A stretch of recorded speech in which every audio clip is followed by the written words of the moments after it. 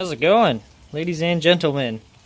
Swapping out from some reserve 27s here, upgrading because bigger is better. I want to put something nice, build this thing up even faster than it already is. Cracked my old frame, so I'm on a 2019, just a update. Sorry for the crappy video, but there's nobody on YouTube that has 37s yet, until now.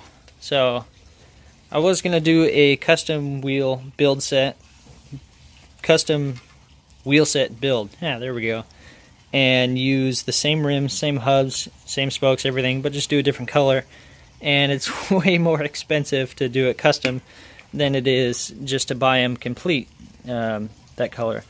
Obviously I got all the tools for that, and all the tension meter, the torque wrenches, the truing stands, everything. So I'm set up, but it's kind of settled for less, but not really less. Same thing, different color. I'm really excited to see how these turn out.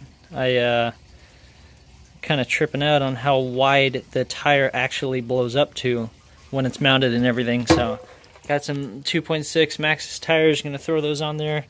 I'm swapping the rotors right now, gonna do the cassette, make sure everything gets torqued properly. Yeah, I'll see y'all. Just another note here to add, I do have Cushcore set up in here, running like 18 pounds in the front and 22 in the rear. Seems to be working well. There's a 2.6 knobby neck on here now, or whatever you want to call it. Yeah, knobby neck. I do have Cushcore on the way for the wider rims. I've been running that for a while.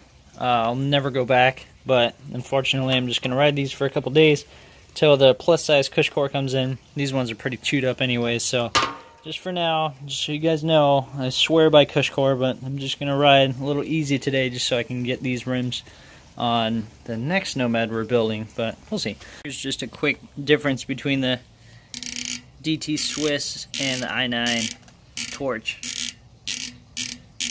Got 50 forward points of engagement. Very well taken care of hub, serviced every other ride, just because I'm a mechanic, why not? Here's the i9. It's still quiet, it's not broken in.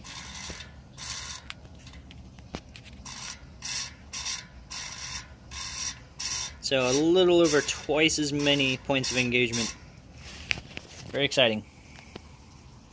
Oh, and another thing I did here with the E13 cassette, in case you're wondering, yeah, you're going to get some noise out of it, especially if you're a hard enduro rider. Greasing it, yeah, big deal, that'll do the job. That's what they say to do with it. Keep it clean, but yeah. But the problem is right in here at the contact points, they want to slide around. So what I did is just got some Gorilla tape and put it on the contact points. I actually used to do this with scooter bearings inside of metal core wheels because it would ovalize the bearing contact surface. So I'd tape the bearings and press them back in there to keep them from rattling around. And I did the same thing here. Yeah, whatever, sounds kind of sketchy, but instantly took care of the problems and has not a peep out of it since then. Normally you'd have a little bit of cassette chatter if you're in like the top two rings on this planetary gear, whatever you want to call it. You kind of hear the gear and want to rattle around a little bit. So I did that and it locked in way tighter and it works perfect. So do that. Tire on mounted here on the 37, and looking at it next to the 27, it's like, oh, okay, that's a cool looking wheel. That's all right. And then this thing is like, it looks like a dirt bike wheel. It looks like the front wheel off a dirt bike. It's massive, absolutely massive. You got a 2.6 on there, and I'm putting my hand around it, extra large size gloves, and I can like barely touch the rim with my middle finger and thumb. Just totally girthy. Can't wait to ride it. We'll do a side by side here. Maybe that'll help. Yeah, same wheel, same size tire pretty much, but wider rim. Wow. Yes, I pumped it up with a floor pump because that's how you gotta make it in life. All installed here, they look massive. Still got plenty of clearance, thanks to Fox and Santa Cruz for that. Oh yeah, plenty. Try to get you guys a good look here. All the way down on the sides, and the linkage down there, yep, The only problem I'm having is my LG1 chain guard is hitting the knobbies right here. So I'm going to take it off and run it through the bench grinder real quick. Yeah. Alright, got it all wrapped up here. Wheels on, wheels installed. Shifted is tuning. Shifted is tuned. Got the brakes all aligned as they should be. And I put this goat link on. Stupid cell phone. There we go. Hey, look, it's got a goat on there. And if there's anyone out there that's running Shimano everything and then has that E13 cassette on there and it doesn't shift, especially into the second to last gear here, this goat link just made my life way better. I cannot believe how much it improved shifting. So yeah, that's that. Tires are ridiculously wide. We'll see how that goes. Get the cushion cover on. If you got any questions, let me know.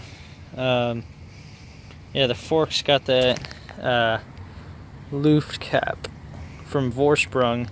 That's incredible. I'm really into little items here and there that'll make the bike's performance spectacular. Yeah.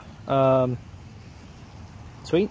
Here I got the chain guard grinded down a little bit there so I can clear the tire. Again, I apologize for this cell phone video. And the backside, the reason it's grinding so much is because I actually had to space it out. I'm going to try to get to focus here. Yeah, right in there you can see that I got a couple washers and grinded a flat side on them so they fit because those bolts are so close together.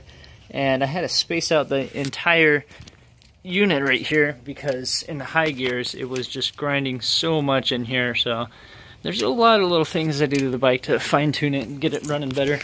And another thing I did here is I used a 12-tooth narrow wide SRAM pulley off an XX1 derailleur, and I used that just simply to guide it into the gears quicker, and it made a huge difference how quick it got in the gears and shifting performance and noise, because these are not metal ones. I was using KCNC ones before and they just didn't cut it.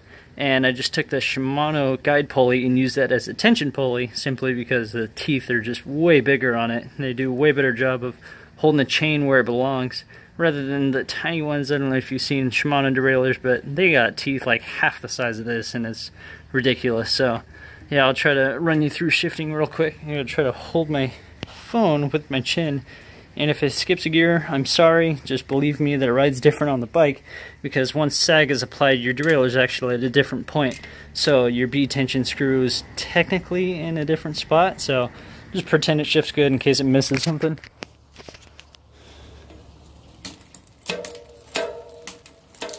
Start from the top.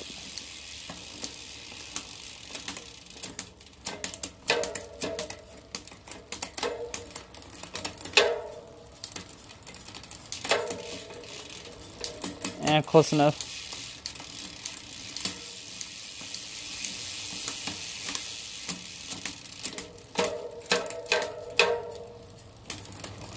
Yeah, never gets that gear. Oh, there it goes.